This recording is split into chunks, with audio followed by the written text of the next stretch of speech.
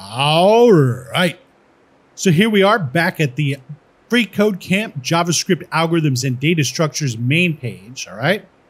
So we just got finished with the basic algorithm scripting section, and now we're on to object-oriented programming. So OOP, or object-oriented programming, is one of the major approaches to the software development process. In OOP, objects and classes organize code to describe things and what they can do, all right? So in this course, we're going to learn the basic principles of OOP in JavaScript, including the this keyword, prototype chains, constructors, and inheritance. All right. So let's get on to it. We're going to get to this first one, and now we're on to create a basic JavaScript object, and we'll see you next time.